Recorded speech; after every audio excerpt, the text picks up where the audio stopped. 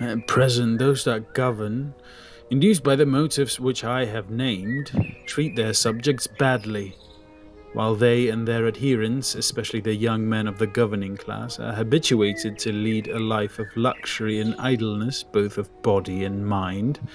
They do nothing, and are incapable of resisting either pleasure or pain. Very true. They themselves care only for making money, and are as indifferent as the pauper to the cultivation of virtue. Yes, quite as indifferent.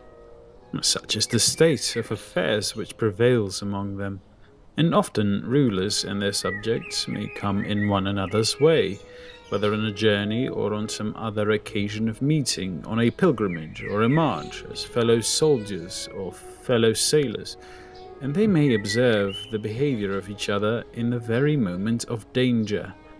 For where danger is, there is no fear that the poor will be despised by the rich, and very likely the wiry, sunburned poor man may be placed in battle at the side of a wealthy one who has never spoiled his complexion and has plenty of superfluous flesh. When he sees such a one puffing and at his wit's end, how can he avoid drawing the conclusion that men like him are only rich because no one has had the courage to despoil them? And when they meet in private, will not people be saying to one another, "Our warriors are not good for much"? Yes, I'm quite aware that this is their way of talking. Just as a sickly body needs only a slight push from the outside to become ill, and sometimes even without any external influence becomes divided by factions within itself, so too doesn't a city that is in the same condition as that body, on a small pretext, men brought in as allies from outside, from a city under an oligarchy by the members of one party, and from a city under a democracy by the members of the other, fall sick and do battle with itself, and sometimes, even without any external influence at all, become divided by faction? Yes, surely. And then democracy comes into being after the poor have conquered their opponents, slaughtering some, bashing some, while to the remainder they give an equal share of freedom and power. And this is the form of government in which the magistrates are commonly elected by lot. Yes, that is the nature of democracy.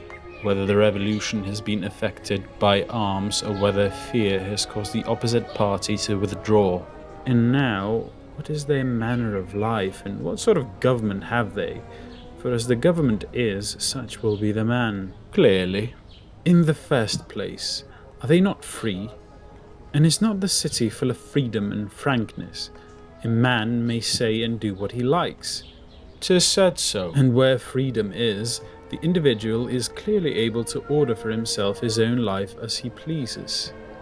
Clearly. Then in this kind of state there will be the greatest variety of human natures. There will. This, then, seems likely to be the fairest of states, being like an embroidered robe which is spangled with every sort of flower. And just as women and children think a variety of colours of all things most charming, so there are many men to whom this state, which is spangled with the manners and characters of mankind, will appear to be the fairest of states. Yes. Yes, my good sir, and there will be no better in which to look for a government. Why? Why, because of the liberty which reigns there. They have a complete assortment of constitutions, and he who has a mind to establish a state, as we have been doing, must go to democracy as he would to a bazaar at which they sell them, and pick out the one that suits him. Then, when he has made his choice, he may found a state. He will be sure to have patents enough, and there be no necessity for you to govern in this state, even if you have the capacity, or to be governed unless you like, or to go to war when the rest go to war, or to be at peace when others are at peace, unless you are so disposed. There be no necessity also because some law forbids you to hold office or be a die-cast, that you should not hold office or be a die-cast if you have a fancy. Is not this a way of life which for the moment is supremely delightful? For the moment, yes. And is not there humanity to the condemned, in some cases quite charming?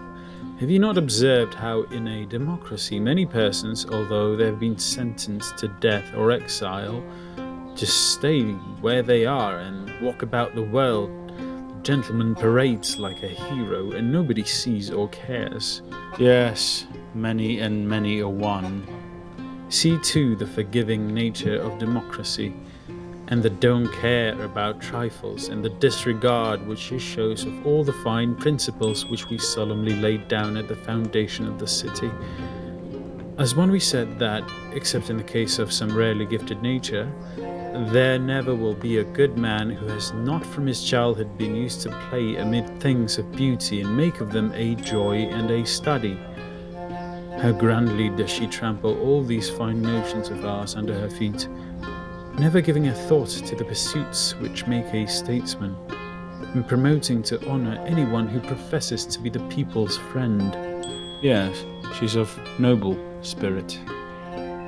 These and other kindred characteristics are proper to democracy, which is a charming form of government, full of variety and disorder, and dispensing a sort of equality to equals and unequals alike.